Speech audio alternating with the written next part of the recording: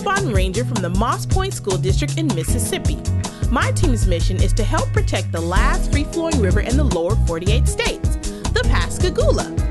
We're going to build rain gardens and cool roof gardens, which will help improve the quality of the watershed and protect the creatures that live in it. Some of them include the endangered yellow-blotched sawback turtle, the bald eagle, the Gulf sturgeon, and many other cool critters that depend on the river to survive.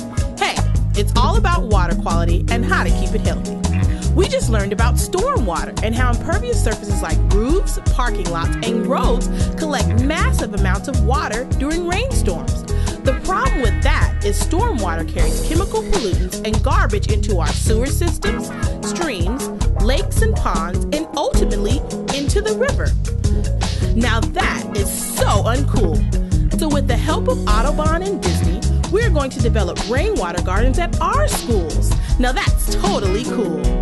Check back later as our awesome scientific and environmental journey begins. In the meantime, do you know where your drinking water comes from?